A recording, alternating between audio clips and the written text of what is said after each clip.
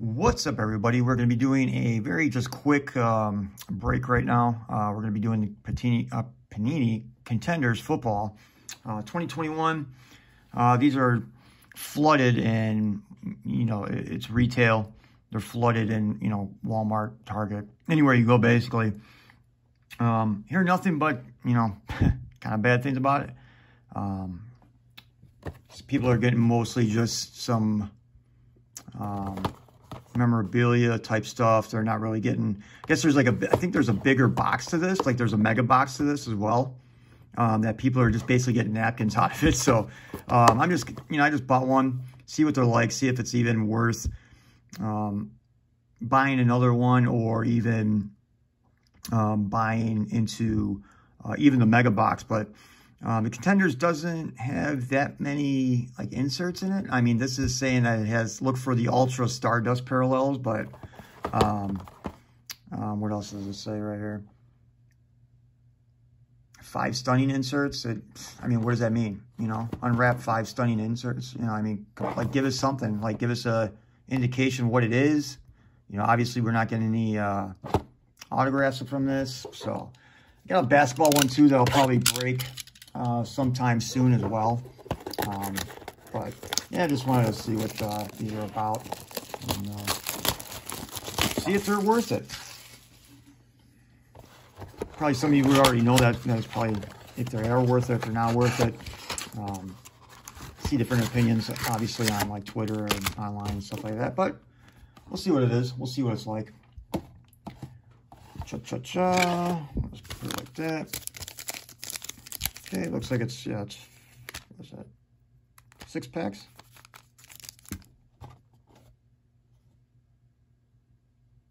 Seven cards per pack, 6 packs, yep. There we go. Yeah, I was looking at the wrong one there. I was looking at the basketball. The basketball was like 5 cards per pack.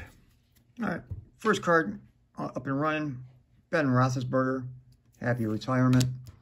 Randall Cobb, A.J. Brown, who is now a Eagle, which blows my freaking mind. It really, man, I don't. Is he on a he's got a contract year, right? His rookie contract's got to be coming up, right? So maybe that's one reason why they traded him away. Obviously, when I'm recording this, this is gonna be a long ass time before you guys see. It's probably gonna be like a month almost, but this is during the NFL draft. I might upload this, I don't know, sooner than prior, but maybe, I don't know. Matthew Stafford, who started off the draft. Let's see, Trey White, Damian Harris, and Rookie of the Year, Javonte Williams.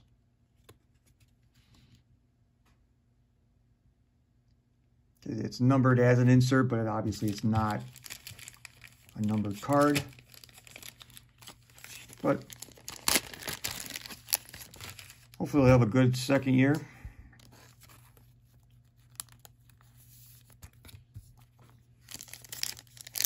Most running backs do. I mean, that's when you can really tell for at least a running back after year 2. If they don't, if they don't hit the ground running after year 2, it's kind of like, yeah, game's over. Time to move on to something else, and hopefully those guys can probably catch on to Marquise Brown. He got traded to the Cardinals during. He was a speedster. He definitely dropped a lot of balls this year, but yeah, he got traded to the Cardinals. Cardinals got beefed up. Kind of makes you wonder about DeAndre Hopkins. If he's going to be coming back healthy or not, huh? Nick Chubb. Obviously, this is very just base heavy. Fletcher Cox, Brandon Cooks, Julio Jones, and then we got Darius Leonard. So what do you guys think of the draft? I'll probably upload this. Fuck it. I'll probably upload this tonight. But what do you guys think of the draft? I'm a Lions fan. Did very well. Didn't seem, people are saying it didn't seem like Williams wanted to be at Detroit, and he was supposed to get drafted by Kansas City or something like that, and that's why he wore red. And yeah, there's a whole bunch of conspiracy theories, but when he put on the hat, man, he looked like he just nodded and he's like, yeah, let's go. But hopefully they treat him well in terms of his injury, because he's still on ACL injury. They say he's going to be fully ready to go by July 2nd, which is crazy. They were talking about how the ACL injuries just get coming back from it. It just gets faster and faster. But a good wide receiver pick. I mean, 3 wide receivers all right in a row. We definitely needed that. We definitely needed a powerhouse edge rusher like Hutchinson. My boy's staying home. Michigan boy, Michigan Wolverine. Obviously, all the accolades you guys probably saw early in the draft and everything like that. But glad he's staying home. Thank you, Jacksonville Jaguars. Oh my God, I went over to their Reddit page, and they are pissed. They are so pissed. Justin Herbert, 2nd year. I'd throw that player. Mark Andrews. But yeah, they were, oh my God, their whole Reddit page was just like, oh great, another project, Anthony Bennett 2.0. Like they were so pissed. They wanted either Thibodeau or Hutchinson. They didn't want anybody, they didn't want a project. They want someone who's game ready, who's ready to kill right now. And wow, I feel for them, I mean, I'm a Detroit fan, so it's like I know how a front office can, or a coach can really just screw you over. Oh man, I know the owner Shao Kahn wanted Hutchinson, and wow, I don't know, Dak Prescott, and we got a winning ticket of Kyler Murray.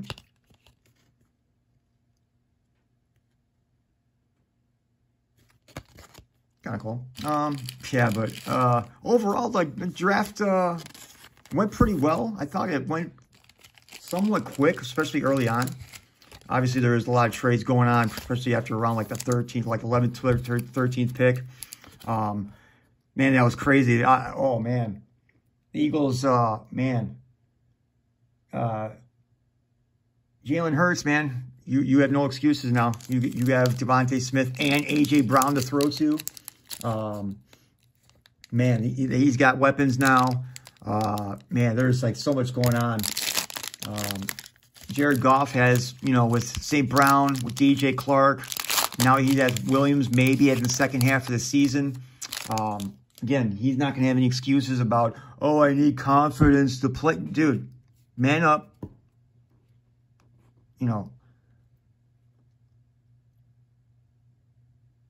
Start throwing the ball accurate. You have a contract. Live up to it. That's all. Players sometimes, I need confidence from my what the fuck is that, man? It's like, man, you're probably, it's shocking how some of these guys made it this far in professional sports when they kind of talk about that. It's like, man, whew, it's rough. But A.J. Brown again. Matthew Stafford again. White again. Wow, this is like the same pack. Awesome. Thank you so much, Panini. God, you make me want to go out and just buy more boxes of this. Mike Evans, Honey Badger, MVP. Again, he's got weapons too. Daniel Jones, now he's got a little bit more protection, but they rescinded, I think, his 5th option. It was a team option. So this next year, this is it for him, basically. Because I can't see anybody else in the NFL picking him up except for maybe as as backup. That's about it. But yeah, this is it for Daniel Jones. This is it for a lot of people, like Daniel Jones and Sam Darnold. That's another one. That's hopefully McCaffrey can stay healthy. Yeah, there's a lot of there's some quarterbacks out there that this is it for him. Kenny Pickett obviously went to you know, stayed in Pittsburgh. He went to Pittsburgh, obviously, and there was a nice little story about him, you know, at the Boys and Girls Club. Now he gets to stay there and stay at the boys. You know, it was kind of a cool story, but I think it's a good pickup for Pittsburgh. You know, I think he has a lot of talent, and I think he can do some damage there, possibly. They had the right program. They had the right franchise to really ease someone into it. Roethlisberger was a lot better, I think, than him, even coming out of college. I think he was more polished. But same kind of quarterback, though. You know, he can run. He can, you know, get out of the pocket. He can, you know, make plays on his own. But, yeah, Ezekiel Elliott, did we ever get him again? Juju Smith-Schuster. David Johnson. Let's go. We got something. I think we got some napkins on the back. Derrick Henry. Poor guy. I don't know what Tennessee's doing. He's got to be. They got to be saving money, right? They have the Cooper Kupp. Sam Darnold. Talked about him. Oh, what is this? Yeah, this is napkin. Rookie ticket. Jalen Darden. Wide receiver. Tampa Bay Buccaneers. Napkin. Not numbered.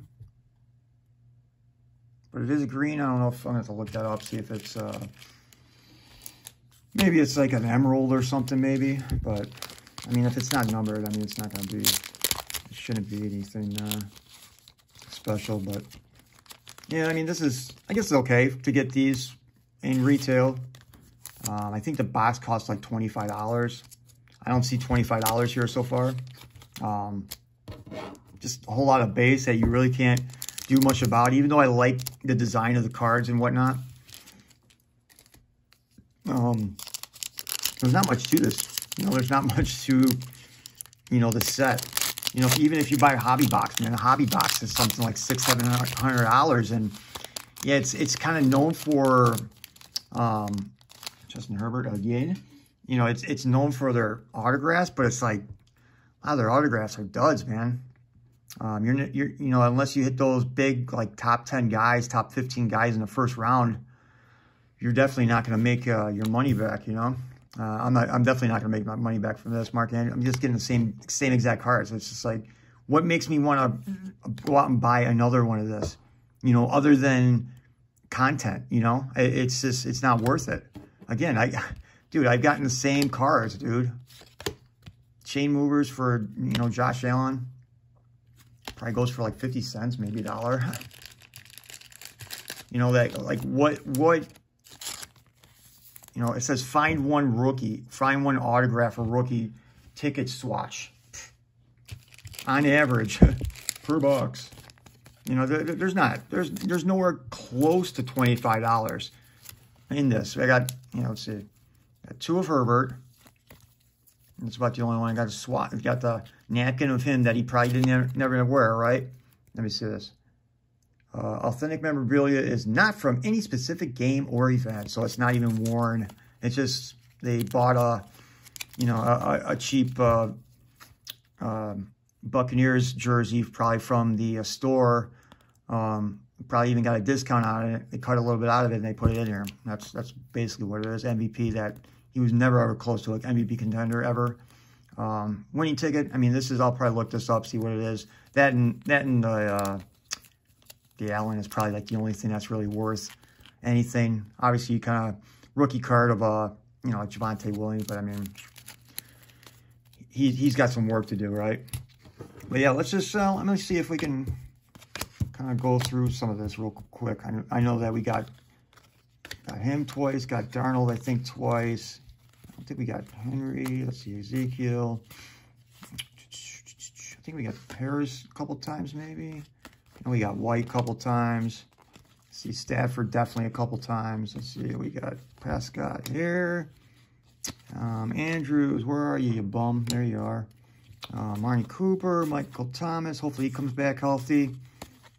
Let's see. Stafford, there you are. Oh, White, there you are. A.J. Brown. I think we just passed him twice, but he was there. Roethlisberger again. You know, they're all there, man. They're all dupes.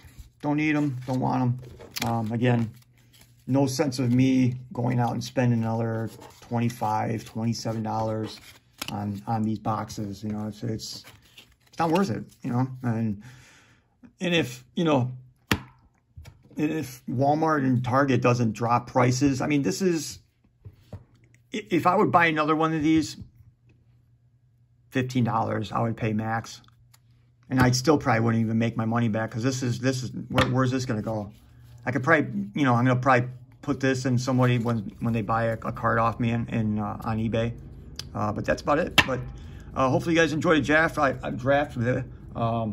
Definitely looking forward to round 2 and round 3 tomorrow. And then the rest of it, I think, is early on Saturday, which kind of sucks. I kind of miss the old times where, you know, you kind of watched it like the entire weekend, where you really took that time out. It was always fun. But, yeah. But have a good night, everybody. And, yeah, we'll see you on the next one.